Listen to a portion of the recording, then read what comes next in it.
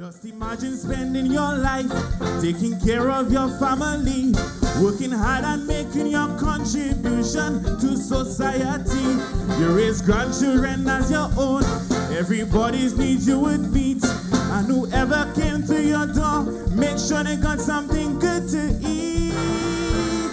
And then the time has come, you get old, and gradually people get so distant and cold. All the sacrifices you've made till you reach the end of your years, they're waiting for you to die, to shed their crocodile tears. Getting old is a privilege, so they say. In 2006, the International Network for Prevention of Elder Abuse designated June 15th as World Elder Abuse Awareness Day. This is to raise awareness of the issue of abuse of the elderly and to find ways to challenge this behavior. This year, 2020, we celebrate this day with the theme, Lifting Up Voices to Create Awareness of Elder Abuse. The World Health Organization defines elder abuse as a single or repeated act of lack of appropriate action occurring within any relationship where there is an expectation of trust which causes distress to an older person. Implicit in this definition is a wide range of actions that are sometimes not considered as such, but which constitutes elder abuse. And so, I believe that it is important to understand so that it is recognized that elder abuse is not only physical, but rather it can be financial, verbal, sexual, and can involve the violation of rights to medical care and attention, jeering and name-calling, as well as discrimination which restricts their opportunities to participate in family and/or community activities. It can also invoke harm done to an older person by someone whom they know or have a relationship with, such as a spouse, family member, friend, or neighbor, and that it can be perpetrated by people who an elderly person relies on for assistance, such as staff at a nursing home and paid helpers or caregivers. Ladies and gentlemen, the aforementioned highlights that the fact that elder abuse can take a variety of forms, and I want to draw your attention to that central point and to emphasize the need to recognize it in all forms and to address it. Fellow St. Lucians, you may recall an incident in December 2019 when we heard reports of one of our very own esteemed persons, a lady of over 100 years, being brutally attacked and raped within the confines of her own home. While we all vehemently condemned the attack, it forcefully directs attention on the broader fundamental issue of elder abuse and begs the question of how many such situations are out there, undisclosed and unknown. How many of our older people continue to suffer unspeakable acts of violence, abuse, and neglect without a voice, without recourse, without someone to say stop? How many such situations are unreported and remain unattended to? Certainly, at the global level, the World Health Organization recognizes it as a serious social problem and continues to bring attention to the issue of elder abuse throughout the world. At the local level, we are also concerned about elder abuse and commit to addressing it in a comprehensive manner.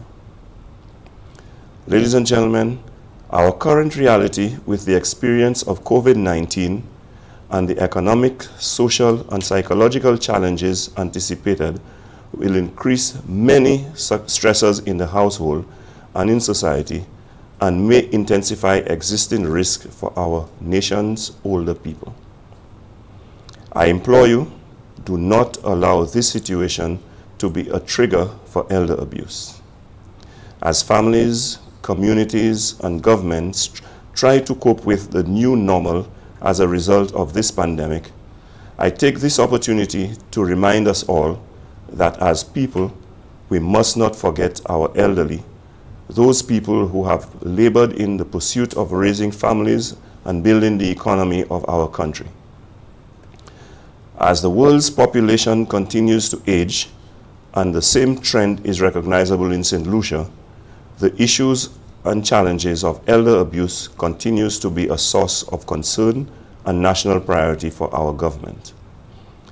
The media population estimates of St. Lucia between 2015 to 2019 shows that 32 to 34% of the population is above the age of 45, putting them squarely in the category of older people. Last year alone, St. Lucia honored more than 30 centenarians, and it is our understanding that there were several more. Ladies and gentlemen, as I indicated previously, the government, through my ministry, is committed to supporting our older people and to ensuring appropriate programming in that regard. Through our public assistance program, many of our most vulnerable older people are provided with assistance in the form of a monthly cash transfer, health care, and where necessary, burial assistance. Our residential facility, the Comfort Bay Senior Citizens Home, prides itself in providing excellent care to the residents on a daily basis, and often the observation is made of vast improvements in individuals' health condition over time compared to when they were initially admitted. The government also provides subventions to residential facilities for the elderly, as well as organizations committed to working with and supporting our population of older people. Additionally, the SSDF's Home Caregivers Program continues to give much-needed direct home care to many of our elderly, and we are committed to continuing this program. The Ministry of Health's Universal Health Care Program also ensures access to medications for many older people, particularly the ones suffering from chronic illnesses such as diabetes and hypertension. Further, organizations such as Help Age St. Lucia, Club 60 Groups, St. Vincent de Paul, and others continue to collaborate on projects and activities to provide relief and care to our elderly. I wish to acknowledge the efforts of the aforementioned and others, such as the Ministry of Youth Development and Sports, for their assistance with programs such as Senior Games, which helps to provide a platform for older people to showcase their talents and receive the honor and recognition they deserve. I also recognize and salute the many unsung heroes in the form of neighbors, family members, and friends who provide loving care and assistance to our older people on a daily basis. I say thank you for what you do.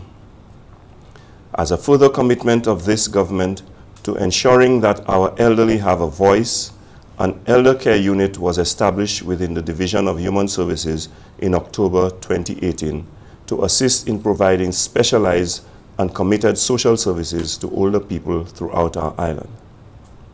Though small, that unit has done tremendous work to promote the interests and well-being of older people and to honor their efforts and contribution to our country.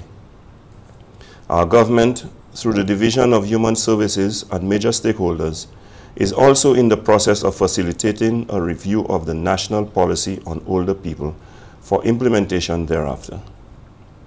We believe that the establishment of this framework will serve as a useful tool for providing structural support and guidance for our interactions with older people. The government remains committed to working with all partners towards strengthening existing systems and developing new ones to meet various needs as they emerge. However, there is much more to be done, and we cannot and should not stop as long as one older person continues to suffer neglect or abuse of any kind. We must stand united and strong against elder abuse, and each of us must do our part as individuals and as a collective to stop such actions. The message is clear. Elder abuse cannot and will not be tolerated. Of course, the government cannot do it alone. And so, as I close, I urge each person hearing me to take personal responsibility for positive action against elder abuse with your word, your actions, your choices, and your behavior. Let us lend a helping hand to meet the needs of older people. Let us speak up against elderly abuse and report cases that we may be aware of. Let us make a commitment today to communicate respect, to show consideration for the older people, and to treat them with dignity. Today, on World Elder Abuse Awareness Day, and every day, let us stand firm and say no to elder abuse. Let us lift our voices to the awareness of elder abuse. Let us do our part to end all forms of elder abuse. I thank you. Imagine spending your life taking care of your family, working hard and making your contribution to society. You raise grandchildren as your own. Everybody's needs you would meet. And whoever came to your door, make sure they got something good to eat. And then the time has come, you get old. And gradually people get so distant and cold. All the sacrifices you've made till you reach the end of your years, they're waiting for you to die, to shed their crocodile tears. Getting old.